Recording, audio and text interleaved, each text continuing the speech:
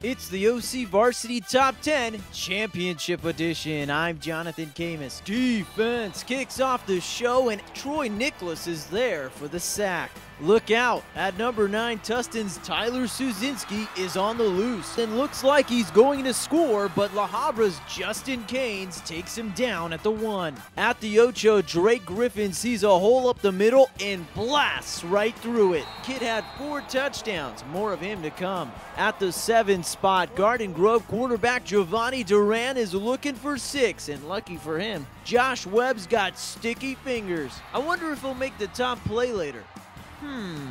All right, back to Griffin. Check out these stiff arms. Drake had an incredible 318 yards rushing as La Habra made it 4 in a row. Breaking into the top 5, it's more Webb. No inclination to pass here, just straight snap and go. A 77-yard touchdown, and don't run off too far, Josh. He'll be back later. At number 4, Servite's Malik Felton has 48 yards to go for a score, and does he get him?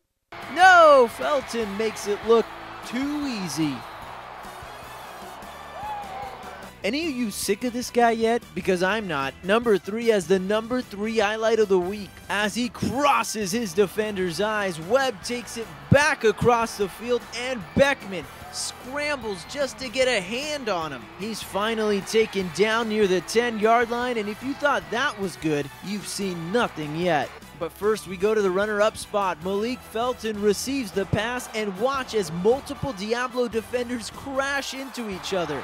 Felton holds on for a 45-yard touchdown run as his Friars repeat in the Pac-5. All right, you've waited all show for this. The number 1 play of the week. With Garden Grove down 30-23 with a minute 30 remaining, Josh Webb becomes Spider-Man. He somersaults into the end zone, but incredibly, he isn't done yet. The Argos decide to go for 2, and Webb bounces off everybody in his way as he 360s to a Southern Division championship. Now that's how you end the football season.